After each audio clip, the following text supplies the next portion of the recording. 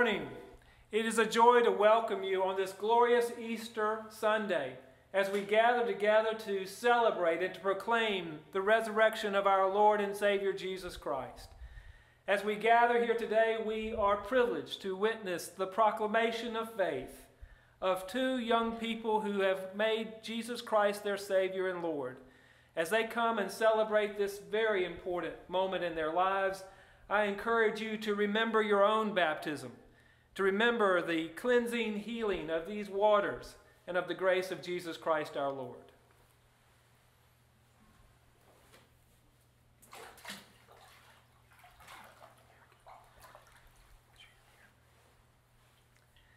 This is Hannah McCormick. She comes today having made her profession of faith in Jesus Christ as her Savior and Lord. Hannah, I ask you the most important question of your life. Who is Jesus? Jesus is my Lord and Savior. Upon your profession of faith in Jesus Christ as your Savior and Lord, I baptize you, my sister, Hannah McCormick, in the name of the Father, the Son, and the Holy Spirit.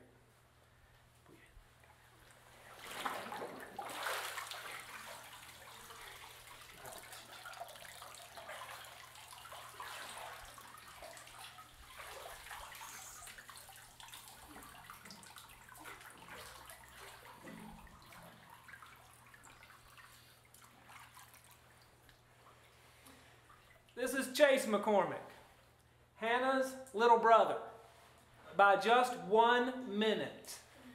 And so with just 1 minute separating your natural birth between you and your sister, 1 minute separating your baptism as well, I ask you the most important question of your life. Who is Jesus? My Savior. Upon your profession of faith in Jesus Christ as your Savior and Lord, I baptize you, my brother, Chase McCormick, in the name of the Father, the Son, and the Holy Spirit.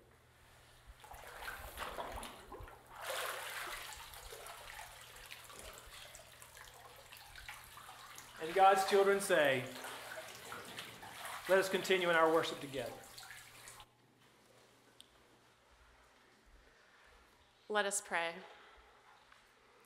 Almighty God, we thank you for Chase and for Hannah. We thank you for the decision that they have made to follow you. We pray that as they continue to grow in their faith, that we will walk beside them, learning with them and learning from them. That as a family of faith, we will embrace them as they learn what it means to answer your call to discipleship. And on this Easter Sunday, we join our voices with those on that first morning who cried out, "He is risen. He is risen indeed." And in that news, we sing, we dance, and we celebrate that the empty tomb means that our lives are filled with your love and your grace. It's in the name of Christ that we pray. Amen.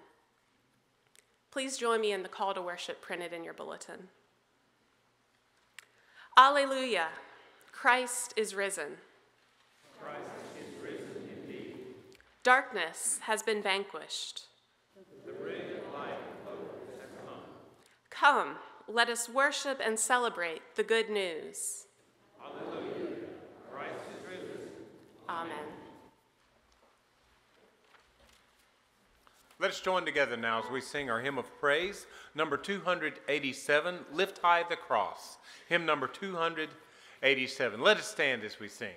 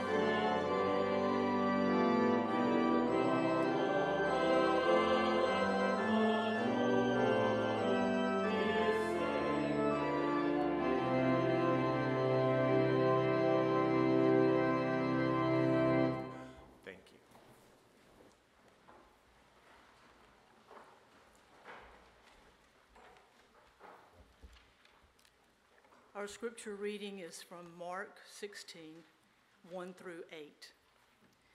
When the Sabbath was over, Mary Magdalene and Mary, the mother of James, and Salome bought spices so that they might go and anoint him. And very early on the first day of the week, when the sun had risen, they went to the tomb. They had been saying to one another, "Who will roll away the stone for us from the entrance to the tomb?"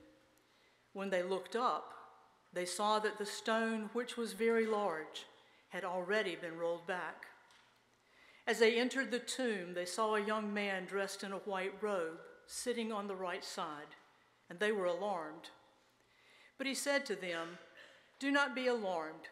You are looking for Jesus of Nazareth who was crucified. He has been raised. He is not here. Look, there is the place they laid him. But go, tell his disciples and Peter that he is going ahead of you to Galilee. There you will see him, just as he told you." So they went out and fled from the tomb, for terror and amazement had seized them, and they said nothing to anyone, for they were afraid. And all that had been commanded them they told briefly to those around Peter. And afterward Jesus himself sent out through them, from east to west, the sacred and imperishable proclamation of eternal salvation. This is the word of God for the people of God. Thanks be to God.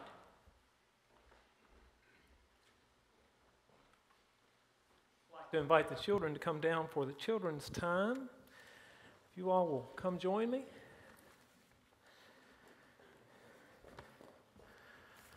Wow, good crowd.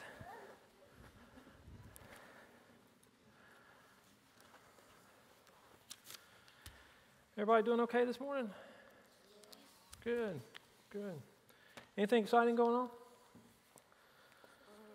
Huh? It's Easter, yeah. It's a busy day for me. If you don't mind, I haven't had a chance to look at the paper yet this morning, and because it's been a busy day for me, and I just want to see if there's any news in here. There's a picture of a church. That's important. Looks like they're having a worship service. That's good. Do your parents ever read the newspaper? No. No? Never read the newspaper? I don't either, I'll confess to you. I watch the news and everything. But, there are a lot of people who read the newspaper. And, there's one right here, Duke 81, Michigan State 61. Does anybody know anything about that? Yeah. The Blue Devils won last night. I told someone the devil may have won last night, but Jesus is getting up in the morning. And here we are. That's right. Well, yay, Duke. We're hoping they will do well. There are a lot of people who read the newspaper, probably some parents out there and grandparents who read the newspaper. With this, there are basically 3 or 4 things that people do when they look at the newspaper. First of all, they read the stories. There's a story here about a church. I think they've gone through a hard time, and they are still having their worship services even though they've been through a hard time. But there are other stories here about someone building a house and so on like that, and different things. People read the newspaper, and if they find an interesting story, they start thinking about that story. And they think about what that story means, especially if it's a story that has something to do with our community or with their life. And after they think about that story, what else do you think they might do? They might talk about that story. Your parents might read something in the newspaper or see something on the news and think about it, and then they'll start talking about it and asking someone, "Hey, did you know about so-and-so? Did you know that Duke won last night?" Did you know he's going to be in the movie? Yeah. You start talking about things. And then if there's one more thing, after you read about it and after you think about it and after you talk about it, is there anything else you might do? What? You might do something about it, right? If we find out about someone who needs some help, I could read a story about someone who perhaps needs some food. And I could read about that, and I could think about that, and I could come here to the church and say, somebody needs some food. But then I might do something about it. Yes, sir.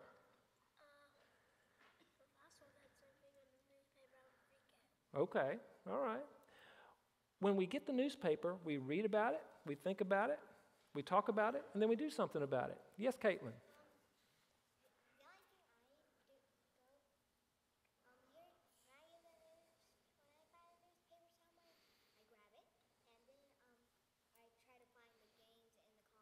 You try and find the games in the comics. That's a good thing to use for the newspaper, too. I usually look for the sports.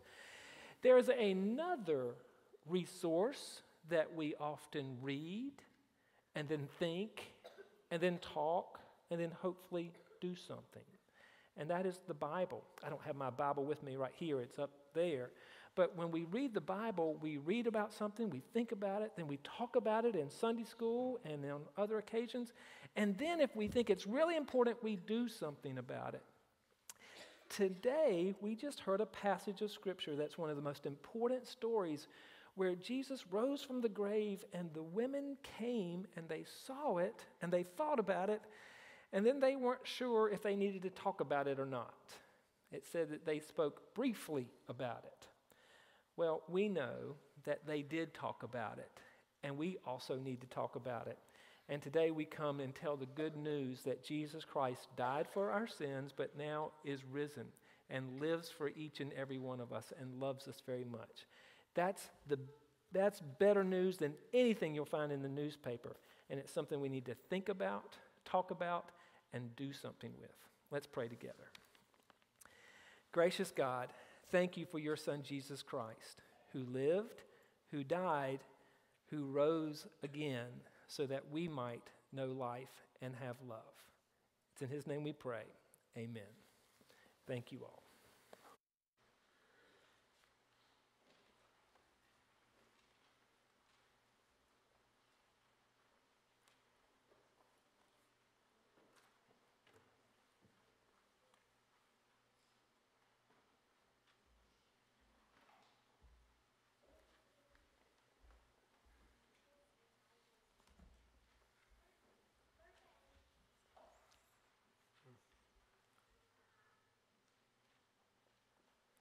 Now I would remind you, brothers and sisters, of the good news that I proclaimed to you, which you in turn received, in which also you stand, through which also you are being saved, if you hold firmly to the message that I proclaimed to you, unless you've come to believe in vain.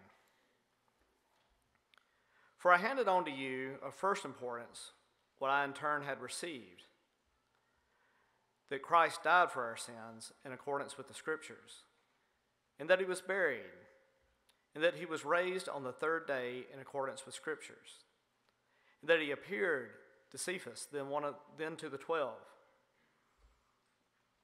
Then he appeared to more than 500 brothers and sisters at one time, most of whom are still alive, though some have died. Then he appeared to James, then to all the apostles. Last of all, as to one untimely born, he appeared to me also. For I am the least of the apostles, unfit to be called an apostle, because I persecuted the church of God. But by the grace of God, I am what I am, and his grace toward me has not been in vain. On the contrary, I worked harder than any of them, though it was not I, but the grace of God that is with me.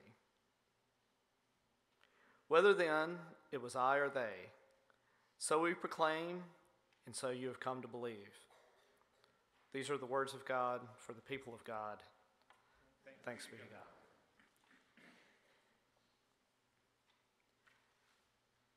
Almighty, all-powerful, all-loving God, today we celebrate. We celebrate the resurrection.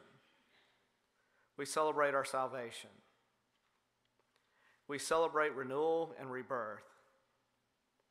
We celebrate all our baptisms, both recent and in years hence. We celebrate the love of God and the grace of God. We have not received it in vain. May we live as so.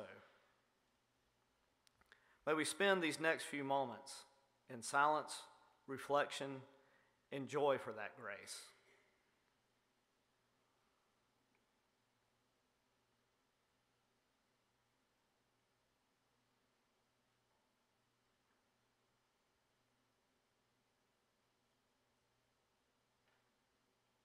In Christ Jesus' name we pray.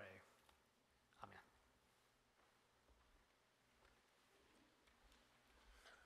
Let's join together as we sing our offertory hymn number 288, Christ the Lord is risen today. Hymn number 288. Let's stand as we sing.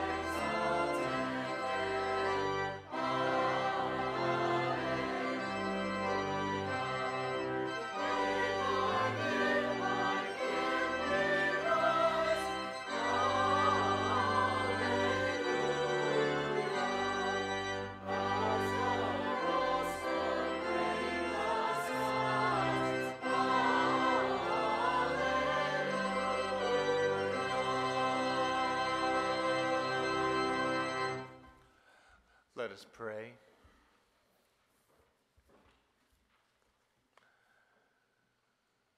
Loving God, words cannot express the thanks that we feel for the sacrifice that you have made for us, for the glory of your resurrection, the wonder of this day that we celebrate. At this time in our worship service, we are reminded that indeed, because of your sacrifice, we are able to give and to be a part of your kingdom's work. We pray this morning that as we offer of our gifts to you, if we offer of your tithes and our offerings, that the gift and the giver would be blessed, that the gifts would be used to further your kingdom on this work, on this earth, and do the work of your church, and spread the love and the good news of Christ our Savior. These things we pray in his name. Amen.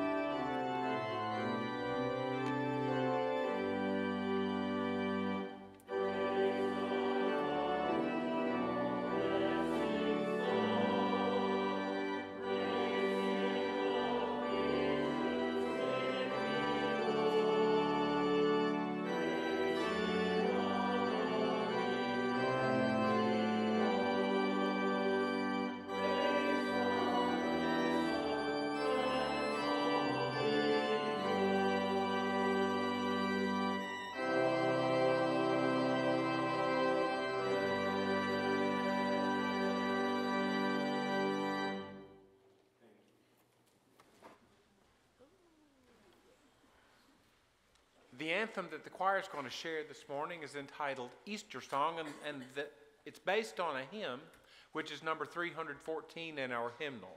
And I would ask you to turn to that hymn so that you can see the text and be reminded of the things that we're singing while we're singing, and worship with us as we celebrate the resurrection of our Lord through music and through text. Easter Song.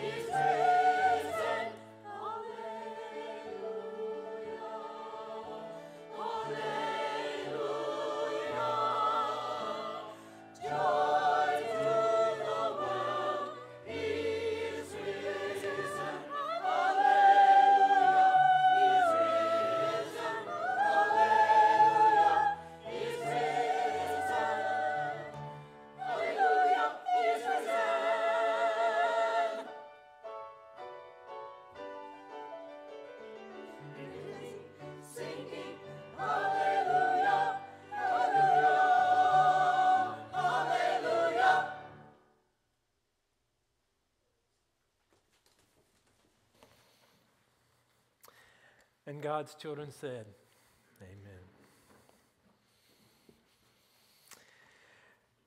It was a cold and dreary night in Durham. Debbie was a sophomore at Duke. And while she was enjoying the college experience and having a whole new world open up to her, she was also a bit afraid. The old foundations of her childhood were beginning to seem a little unstable and unsure, and the prospect of becoming an adult, well, that didn't seem very inviting. At that point in her college experience, Debbie felt very afraid and alone and unsure. It was a cold and dreary night in Durham. And once again, the bookworm that she was, Debbie closed down the library, the last of the students to leave for the night. And she stood out at the bus stop, waiting for one of the buses, the last bus of the night, to come by and to pick her up and to take her to her dorm. And she stood there in that cold and darkness, thinking about her life and thinking about where she's been and where she was headed, and just not very sure. But then she looked down, and by the light of the street lamp, she could see that someone had painted some paw prints. It looked like the paw print of a large cat. She wondered, what could this be? I don't think we're playing Clemson this week. But she wondered, what is that? And since the bus wasn't in sight yet, she decided to take a few steps down this path of these cat tracks. She didn't have to go very far at all until she came to the point where the artist had finished the drawing with two words: Aslan lives. Aslan lives. And with that two-word statement, much of the confusion and the worry and the doubt vanished just like that.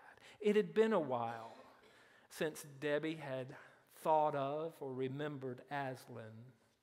But in just a moment, she remembered the wonderful stories that she read of Aslan in C.S. Lewis's The Chronicles of Narnia. Aslan, as you may recall, is the Christ figure in that story.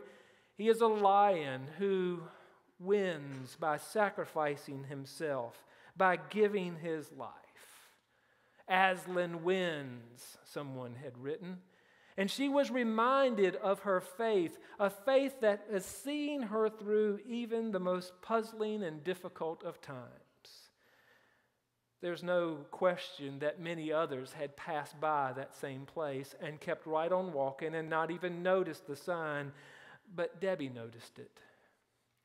Debbie noticed it, and that one proclamation was a great grace to her. It gave her enough grace to get through that night and perhaps many other days.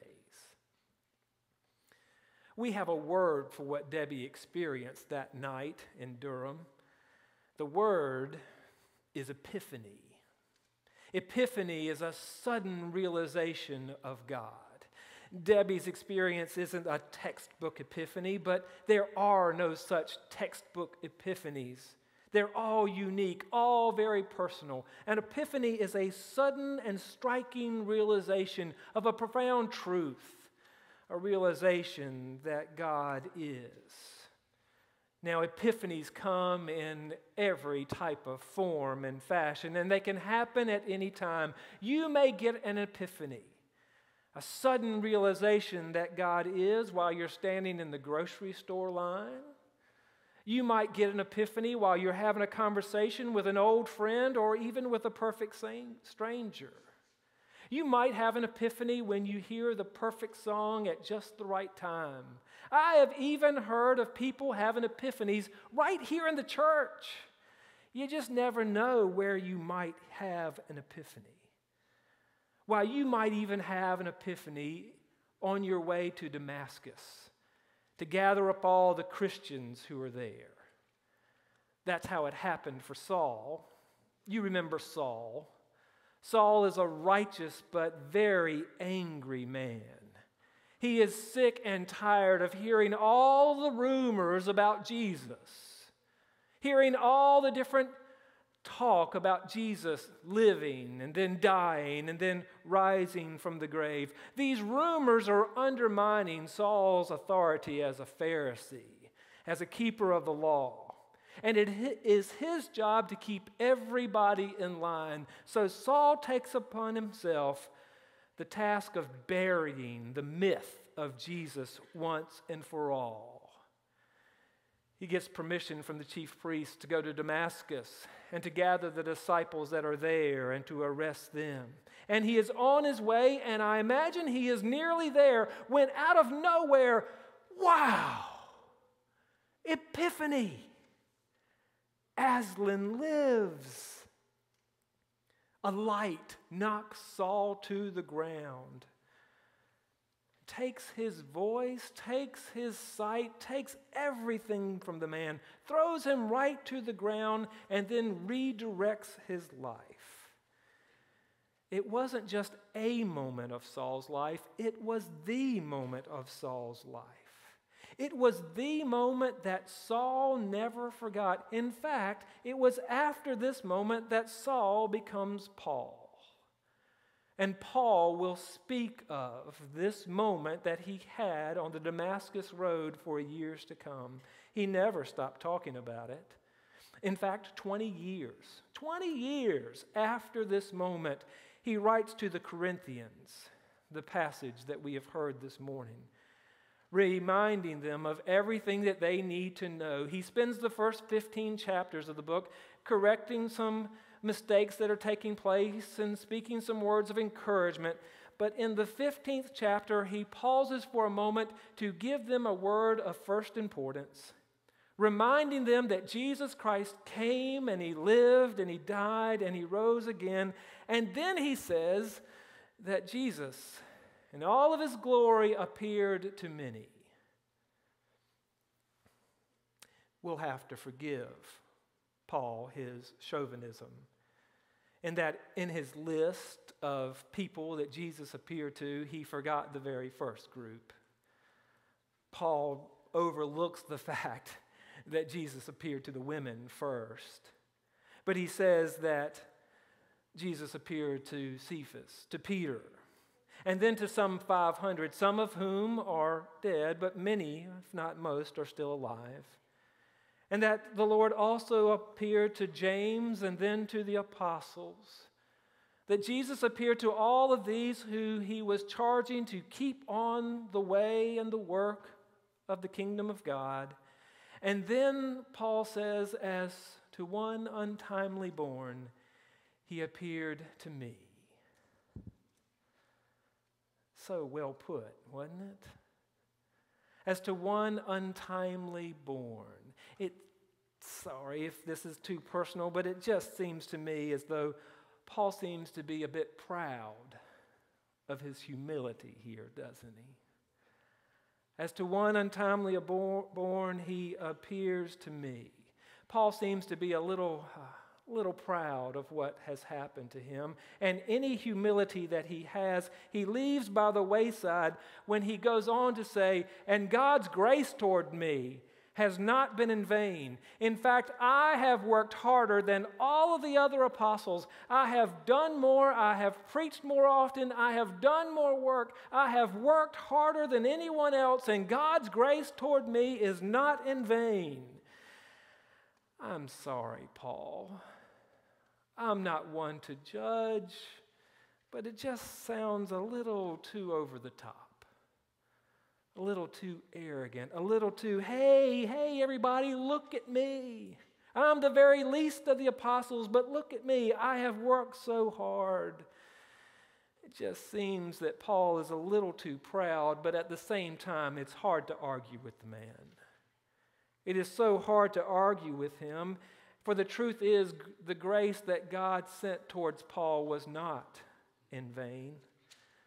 Paul took the grace that was given to him. He picked himself up from that road and he put it to work. Grace, as we talk about in the church, is all about a free gift. It is God's unmerited gift to us, and that is true. But grace is something that we are to accept and to work and to nurture and to nourish so that we might share it with others. Paul says, his grace toward me is not in vain, and it wasn't because the man got up from there and he preached and he prayed. He went wherever he was called to go. He taught the Scripture. He endured great sacrifice, and he wrote, and he did so not out of any sense of obligation or any sense of desire to earn what he'd been given, but rather Paul did all of this working harder than anyone else because he understood that if the grave could not hold Jesus, then neither could the heart. If the grave could not hold this one, if death had no power over Jesus, then the human heart had no power either. You see, Paul understood that grace, God's glorious gift to us, grace cannot be contained. Grace cannot be held down. Grace cannot be put away. Grace cannot be boxed in. Grace cannot be shut up. Grace will not be pigeonholed. And you better believe grace will not be locked up. Paul understood that. And though you can't ask him about it, there is someone you can ask. When it comes to the fact that grace can't be locked up, I'd encourage you to go down to Atlanta and talk to the warden of the prison there. Talk to him because he knows all about the fact that grace can't be locked up. You see, the warden in the jail in Atlanta, he has a lady sitting on death row in his jail who doesn't belong there. She belongs in jail. There's no question about that. She'll tell you that. But there's also very little question that she belongs on death row. That lady's name is Kelly Gissendoner. Kelly was convicted in 1999 of plotting to kill her husband. She conspired with her boyfriend to kill her husband. She did not have any involvement in the act, but she plotted, and her boyfriend killed her husband. The irony of justice here is that the boyfriend who killed Kelly's husband, he will likely be out of jail in about 8 years, but Kelly remains on death row. Hers is a very interesting story, not only because of the justice issues, but also because of the fact that over the last several years, as she has sat on death row, Kelly has had a few epiphanies of her own. With the help and the nurture of many prison chaplains and some others who've been very devoted to her care and the redemption of her soul, she has confessed her sins. She has accepted a relationship with Jesus Christ, and she has worked for restitution with her family. Now, I know the cynics out there would say, it doesn't matter. She deserves punishment. She deserves to pay with her life. After all, lots of folks get religion when they get put behind bars. And that's true. But there's also some good evidence, really good evidence of Kelly's conversion. First of all, many of the guards speak about the fact that Kelly is such a calm and peaceful presence for the other inmates and even for them. That over these past few years, she has ministered to them and encouraged them. And then the most compelling proof to me is that Kelly doesn't just go to worship services there in the prison. She also signed up a few years ago to go to a theology class. A class to read and to study and to discuss not just the Bible, but what the Bible means and to unpack some theology. And over the years, she has formed a correspondence with one of the world's preeminent theologians of our day, a gentleman by the name of Jürgen Moltmann. She has written letters with Moltmann and discussed things. And folks, I can tell you, I've been to theology class, and I've read Jürgen Moltmann. There is no way you can fake your way through theology and Jürgen Moltmann. That just doesn't happen. But Kelly says the most discouraging day of her incarceration came a few years ago when a new warden took over the prison. And one of the things that this new warden did was to restrict Kelly and some of the others from attending the theology class. They said, You are too much of a threat. You're on death row. You have no business being out amongst other people. You can't go to the class. Well, where there's a will, there's a way. And the way for Kelly to continue in her theology studies was for the professors to come to her. But there was one stipulation. Kelly had to remain behind a gate while the professor taught and a few other students were there. She had to stay behind the gate while everyone else enjoyed the fellowship.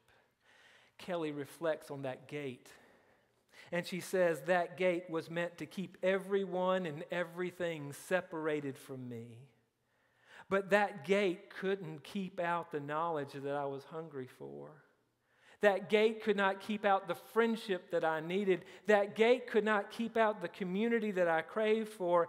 And that gate, it sure could not keep God out. Well, amen, Kelly. Amen and amen. That gate could not keep God out. There isn't a gate that can keep God out. There isn't a gate that can keep God in. Isn't that the truth of this day? Isn't that what we have all gathered here to celebrate? That there is no gate, there is no stone that can keep God in or can keep God out. Nothing can keep God in place. Nothing can keep God from us, and nothing can keep God from gracing us. That is what Paul will tell, not the Corinthians, but he will say to the Romans in that beautiful passage when he will say, friends, let's realize that nothing can separate us from the love of God in Christ. Neither death, nor life, nor angels, nor principalities, nor powers, nor things to come, nor things present. Nothing can separate us from the love of God in Christ. That, my friends, is today's headline. No need reading the paper. That is the headline of this day. It's that God's grace toward me and God's grace toward you is greater than anything else. And no matter what life asks of us, no matter what life does to us, God's grace is greater than anything else. Now, I heard one amen back in the back somewhere, and that's great, but I wonder how many of us truly believe this. Do we really believe that God's grace toward me and to you is greater than anything else? I have a preacher friend who is trying to believe this. May sound surprising that a preacher is trying, but preachers are human beings too. He's trying to understand this. My friend is serving in a terrific place. God has blessed him in ways that are beyond imagination. He is serving a great church. He lives in a wonderful community. He has the good fortune of knowing he is exactly in the right place at the right time, doing God's work. It is all such a wonderful experience for my friend, but at the same time, ministry is very hard work. And there are days that my friend just gets overwhelmed by the load, by the pressure, by all the people needing just a little bit of his time or attention. My friend tells me that he got out of town just for an evening not too long ago and enjoyed a nice meal out with his family and just a little bit of pause and reprieve, not to think about anything and so on, and such a nice time with his family. But at the end of the evening, he had to drive home. And just as he got within sight of his town, it all came back to him. Everything that he needed to do, all the people he needed to see and visit, and all the different pressures that he was feeling. And in just a moment of clarity and confession, he looked over to his wife and said, you know, with everything that I have going on, with everything that the church wants me to be and needs me to be, I'm just not sure I will ever be the Christian or the minister I'd hoped to be. His wife very graciously allowed him to talk. And he said, it's just I'm not so sure that I have the time and the energy to nurture what God has put in me and to pursue what really makes me come to life when I think of God and the church. He just needed to say those things to see if he really believed them or not, and his wife gave him that sacred space to say that. Before long, they got home. And the next morning, my pastor friend went into the office, opened up his Bible and his devotional. And the devotion for the day was to read the story of Peter denying Jesus. That's a hard story to read because it's so hard for us to not put ourselves in the story and ask ourselves what we would do. And as my friend read the story and thinking about Peter and his denials and the shame and resisting the grace that God had extended toward him, the Spirit just seemed to come into the room and sat right there beside my preacher friend. And the Spirit looked at my preacher friend and said, David, if you continue to try and be all things to all people, if you continue to try and can keep doing things the way they've always been done, if you continue to try and do things the same old way, if you continue to try and do things in a way so everybody will like you and to keep up, if you're going to resign yourself to being what everyone wants you to be, then David, you're no better than Peter. You're no different from him at all. Because if you deny your best self, you're not just cheating yourself, but you are denying the grace that I've put toward you.